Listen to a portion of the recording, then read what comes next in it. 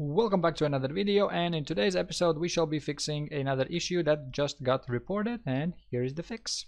This issue happens when you don't have necessarily enough space in your inventory. You can start duplicating things. So let me show you what I mean by that. Let's first open up our chest. We gotta add some items into this. So we have the player slots, okay, and let's simply make the array, and let's add an entry. Have the S slot structure. Let's split this, select our database, and let's say we want to add inside of a single slot, we want to add a banana, and let's say I want to have like 99 bananas in one slot. So let's press play now, and you will see I have a slot with 99 bananas. My maximum stack amount in this case is 5, and so if I'm trying to pick up more items than I can, this is going to give us an issue. So if I hold Control and bring it over, it's going to allow me to select the amount. So let's say I'm selecting like 27. I press yes, you can see I have 5, 5, 5, but this is still 99. It doesn't remove the amount. So basically, if I'm trying to remove more items than I have space for them, then it is going to basically duplicate those items, which is not a good thing. And the same thing is going to happen in the shops and basically everywhere else in the crafting bench whatsoever, everywhere where you are adding items to. So let's create a fix for this. And in order for us to create a fix for this, we need to add a new function basically. So I'm going to add a new function, and I'm going to call this return free space. There we go. So on this one, what I'm going to do is basically go through the whole inventory. So I'm going to get my player slots first. So let's get the player slots, and on this one I want to loop through the whole inventory, through the whole thing without any breaks. We want to check all the slots we might have. Then we want to break this, break the item as well, and check whether the row name is equal to empty, because well, the empty slots have the empty item in them. So let's do an if on this. There we go, connect the condition. And now if this is true, then we want to provide a local variable. So let's create ourselves a new local variable, and I'm gonna call this empty, actually local empty slots. There we go, we have the local empty slots, and then this one should be an integer. Now on true, we want to add +1 to this. So on true, we want to set the value, we want to get the current value. Basically, actually without the set node, you can just get the current value and do a ++ increment integer, and it's basically going to add +1. So adds +1 to the specific value, then sets it. So that's basically all we got to do. And then once this thing is completed, we want to do exactly the same thing in our backpack as well. So let's bring in our equip backpack, and first let's check if it is valid, so that we would know whether we actually have the backpack or not. Then what I'm simply going to do is actually copy this whole part, bring it over here, and on is valid, I'm going to connect it to the execution. And for the array, from the equip backpack, I'm going to get the backpack's player slots. Connect the array, there we go, and now it's gonna do exactly the same thing. It's gonna go through all of the slots, find the empty ones, and basically add the value for this local empty slots. Now we also want to then return some of the information, so let's select the base node and let's give this an output, and then inside of this output, let's call this total free space. And let's make this into an integer like so.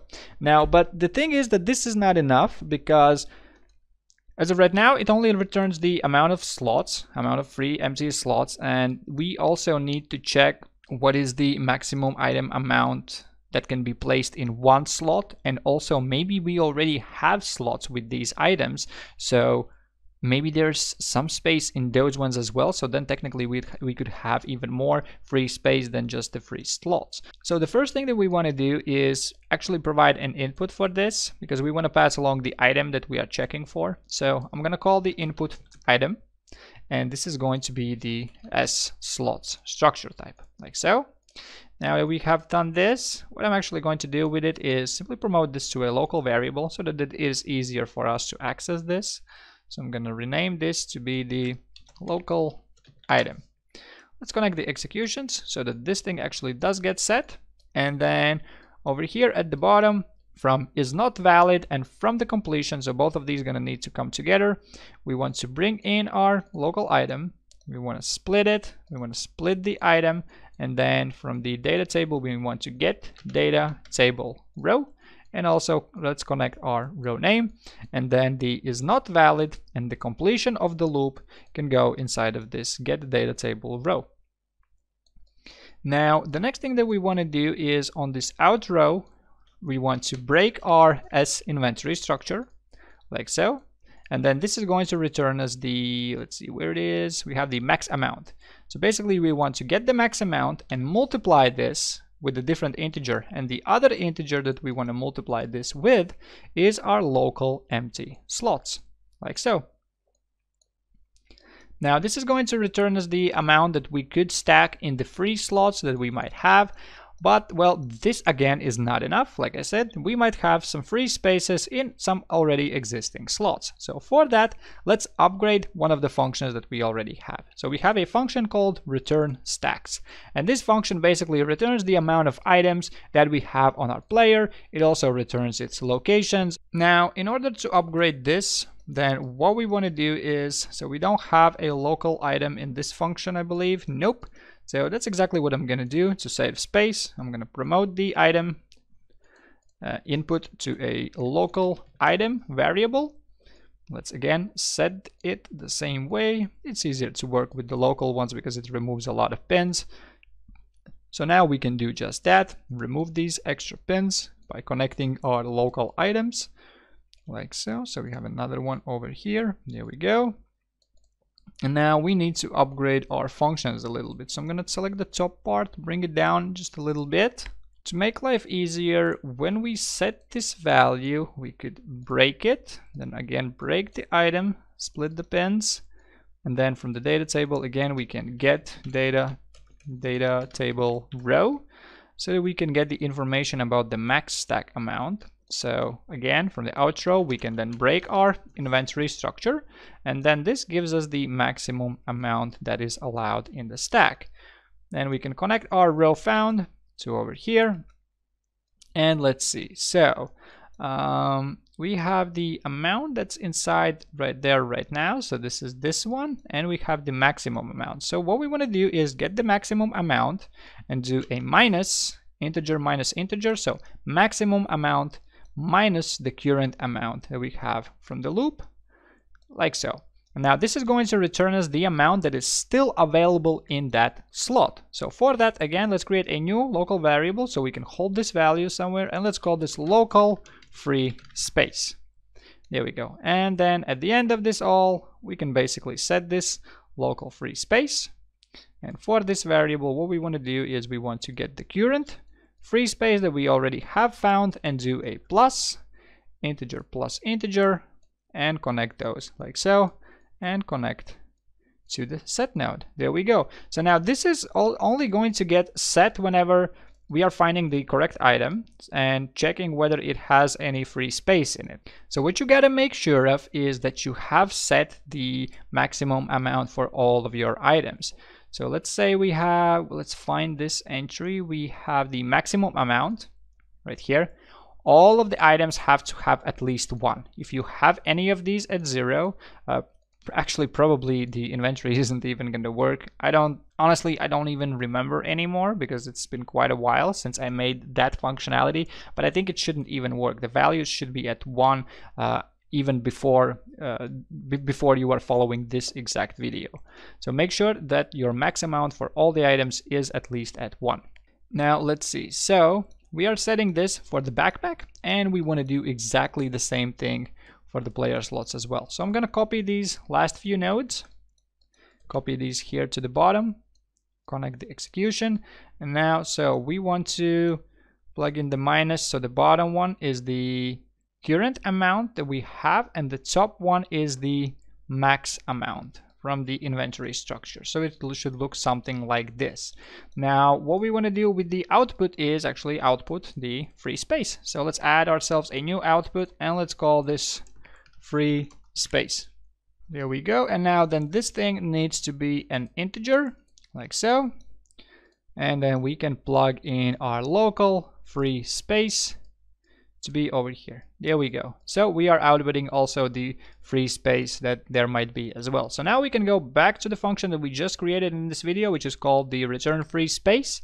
And once we are done with looking for the empty slots, and once we have gotten the inventory structure information, then we want to return the stacks like so, and we want to return the stacks. Let me move this down a bit. We want to return the stacks for our local item. So I'm going to bring in the local item, connect it like so, and it's going to return all the possible free slots. Actually, not the free slots, but the free spaces in already existing slots, which are not empty. So that's exactly what we want to do. We made this value right here to be the value from the empty slots, and this value right here is going to be received from the already taken slots. So we want to add these two together. So the free space output plus integer plus this free slots times the maximum amount, and then we can plug that into our output, and this is going to return us the total free space that we can have. So now this function is going to allow us to check whether our character actually has this enough of this free space before we actually do the purchase of the item movement. Now we got to actually put this function to use. So what we want to do is go to our UI folder on the confirm by widget. If we would go to the graph, on the event graph, on click yes or skip question over here, we have the add item. We check whether the item is available, and then we try to add the item to our inventories. So what we want to do is before we add the item to the inventory, this one should be still back over here. So what I want to do over here is simply check. So if we get our player reference, and over here we want to return free space. So we are returning the free space. Let's connect our item like so, connect the item, and now this is going to return us the free space. And what we want to check for is that this free space is bigger or equal to the amount in the item. So we want to break the slot structure and connect the amount to the bottom one, and then over here we want to do another if branch check, connect the condition, and on true then we can add the item. On false, well, we want to go where the false is, where all the falses basically go, to the bottom part right here. And we want to do exactly the same thing with all of these. Well, not all of these, but for the shop as well, because this issue is going to occur for the shop as well. So let me do that, and for the simplicity I'm just going to simply copy these nodes right here, bring them in, true, true, and the false goes to over here. There we go. So basically that is going to fix our issue. So now let's give this a go. Let's walk up to our chest and let's try to move across 23 items. And as you can see, it's not allowing us to technically. So we have 15 free slots. So we could have, whoops, up until 15. So if we move 14, you can see you have 5, 5, and 4. That is exactly what we should have. So that's going to be it for today's video. If you find any more issues with the system, any more bugs, let me know. Leave a comment down below, join my Discord, message me, and yeah, we'll crush them as soon as possible. So thank you for watching, and I see you in the next one.